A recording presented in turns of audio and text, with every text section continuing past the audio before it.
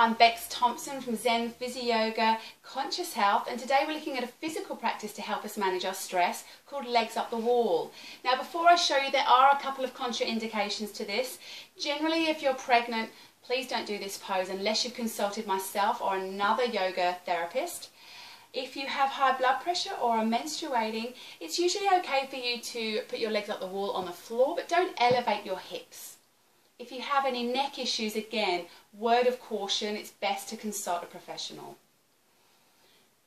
So it's very good, this pose, for managing stress, but the particular kind of stress when we're feeling up, the kind of anxious stress, not so much the depressive sort of stress where things are a little bit low, but more the energy's up, the temper's maybe getting a bit flared, you're getting a bit irritable, or you're exhausted. So very good for recovering from heat stress, which at the moment some of us may be. So it's a cooling pose, cool the temper, cool the mind, cool the body.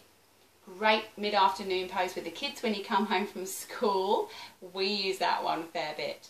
So let's show you. We're sitting sideways on the wall and the bolster's about a hand's width from the wall, but our bottom is sitting right up by the wall. We spin our legs up and come down. It can take a little bit of practice.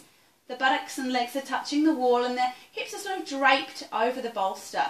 Find an arm position that works for you, and then bring your awareness into your body or into your breath to really deepen the effect of the practice. Your neck wants to be comfortable, as does all the other parts of your body. This is a restorative practice, so you want to feel like we can completely relax and let go.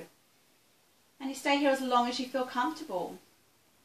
When you come down, bring yourself off to the side nice and slowly, letting your blood pressure come back to normal, and then just take a few moments. You can use the Vritti breath that we practiced in the last video, just to come back to a sense of real groundedness as well as clarity and the ability to move on with a bit more dynamism in your afternoon and a bit more balance. So it's an everyday practice. I invite you to incorporate it into your day each and every day and see the benefits. Enjoy.